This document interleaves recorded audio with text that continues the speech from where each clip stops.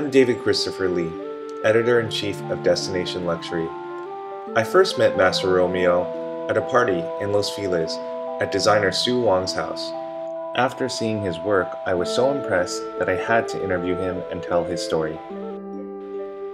When he was 5 years old, 2 Tibetan monks arrived at his door and said he was the 17th reincarnation of Master Tibetan Thangka painter Arniko.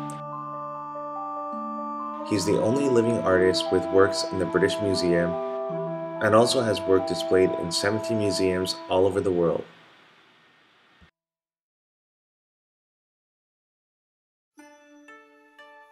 What is your inspiration? My paintings are mirror images of your higher self, your spiritual archetype. I try to explain your higher self with colors and shapes. And what mediums do you use? It's water-based, but we don't have an art supply shop in Tibet. So we have to make our own colors. Blue comes from ground-up lapis, red is from cinnabar, yellow is from sulfur, gold is actual gold, silver is real silver. So it's all ground-up minerals. And how long have you been painting for?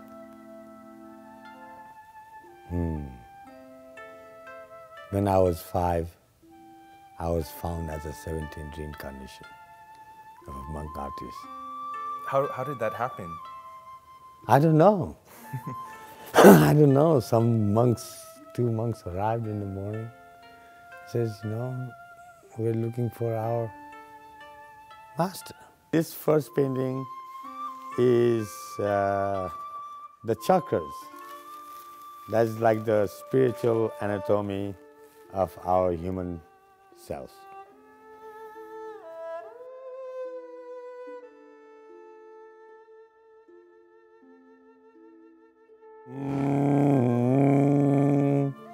So like our physical self, we also have an energy body, and they are known as the chakras.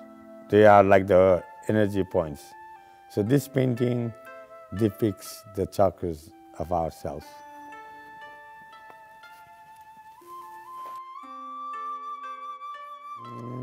Next one is the cosmos of Green Tara, the Divine Mother.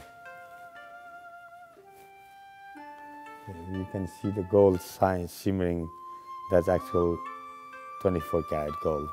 And here you have the 5 Dhyani Buddhas.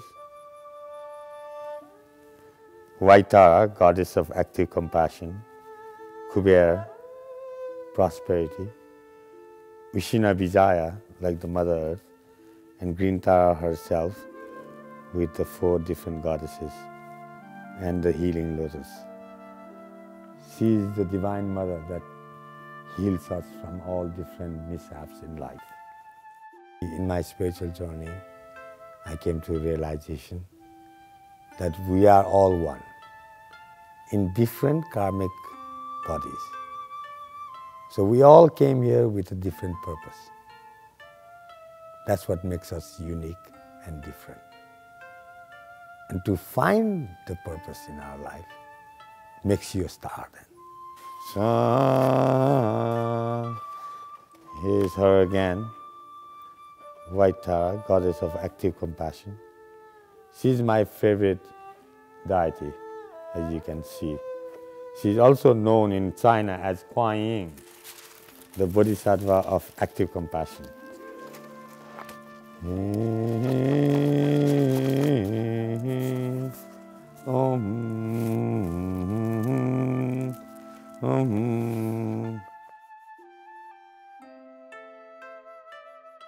People ask me, how would you explain her energy?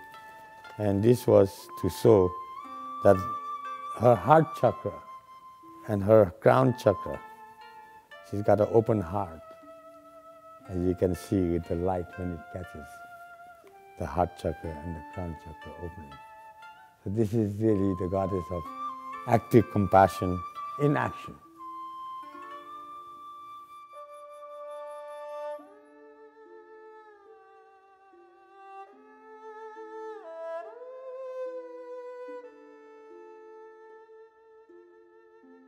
That's her again.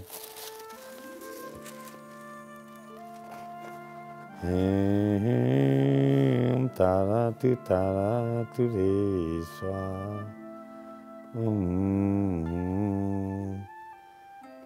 That's Buddha of boundless light, Amitabha. When he saw so much suffering, he cried, and from one of his teardrops, White Tara was born.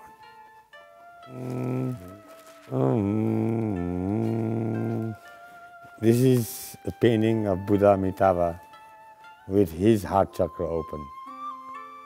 When he saw so much suffering, his heart transformed into a compassionate heart, and from his heart chakra, light emitted, like compassion to the whole world.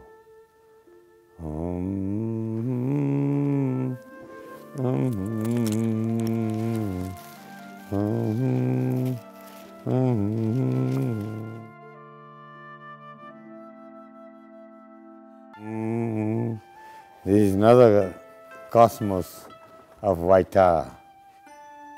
So this is the mandala of White Tara within a mandala. The goddess of active compassion.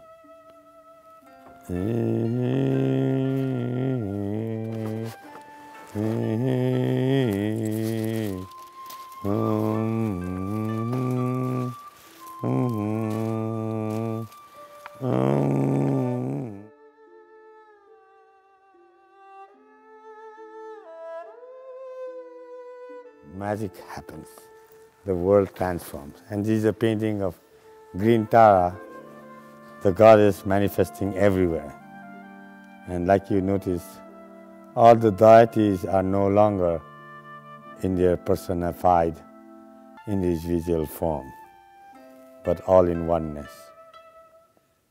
You notice the leaves, and this is now the medical painting, Medicine Buddha. When the enlightened one saw so much suffering in the world, he called court of all the Hindu gods of healing, all the Tibetan masters of healing, all the Indian herbalists, and all the bodhisattvas, and held court.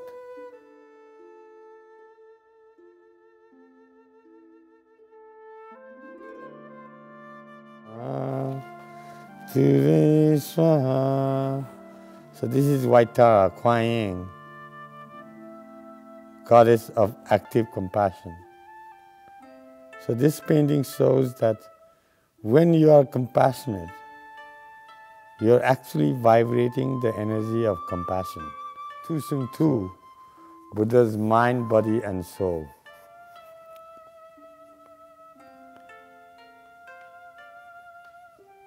To be brief, it explains that it is the sacred union of the father and the mother, the yin-yang, that creates this universe.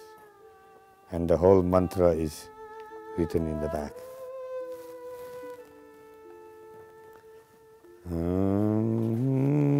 In gold and silver.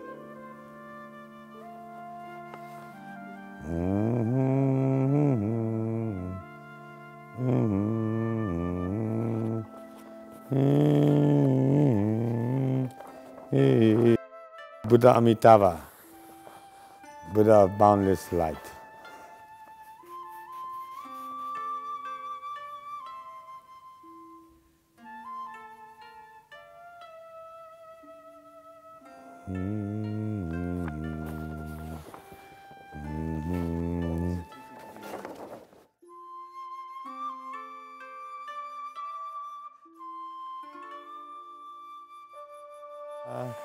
Tu Tara, tu re swaha. So this is once again White Tara, goddess of active compassion. And all around you have all the Buddhas.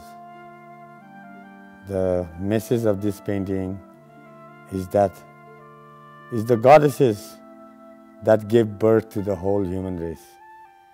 Every single Buddha Every single one of us came through the mother's womb. So to bring balance and harmony and peace in the human race, I think we as a human race have to again learn to respect the divine feminine mother.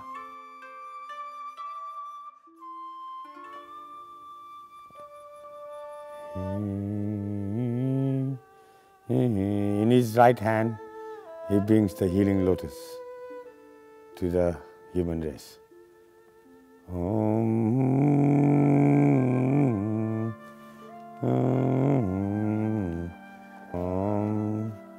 So if you go to Tibet, you'll hear the mantra of Om Mani Padma echoing through the mountains. And this is what the mandala, the cosmos of Chengrezi, Om Mani Padme Om, Bodhisattva of all active compassion. Bodhisattva of compassion. This is who Dalai Lama is believed to be reincarnation of. Maitreya, the coming Buddha, the compassionate one. Here you can see him seated like a Western on a chair rather than a lotus position. That enlightenment is really just another concept, another way of seeing things, another perception. When you are enlightened, you see everybody enlightened. When you have a Buddha mind, you see everybody Buddha mind. Like I was explaining, everybody is enlightened. We just forgotten it.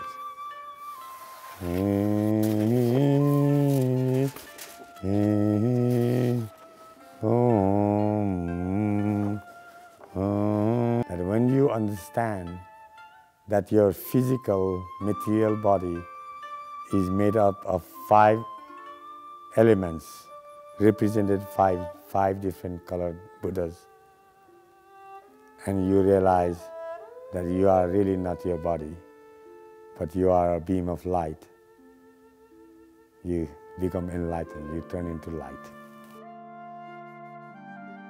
Destination luxury. Tell me about destination luxury. Destination luxury, it's all about luxury all around the world. It's about art, it's about culture, it's about hotels, restaurants, fashion, all the finer things in life that we all love to enjoy. Wow. Wow, fantastic.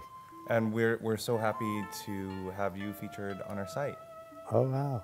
Well, for 16 lifetime, I lived like a celibate monk. Doing from morning 4 o'clock till night 10, 11 o'clock. This lifetime, I want to have a party. I'm coming from a point of view that you really don't need to be a hermit wearing orange, living in a hermitage to be spiritual.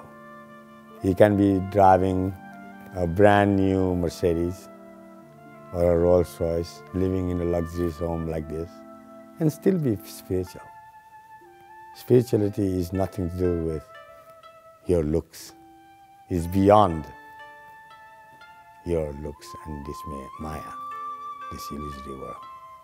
What would your ultimate party be? If you were to throw the party of your dreams, what would it be? Where people came and really realized their higher self.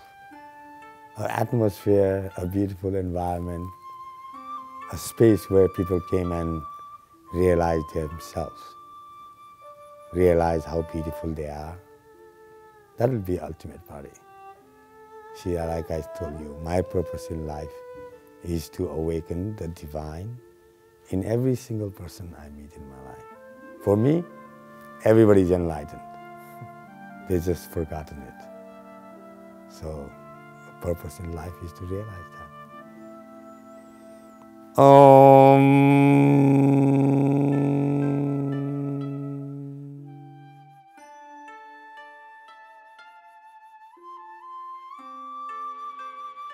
You are watching Destination Luxury.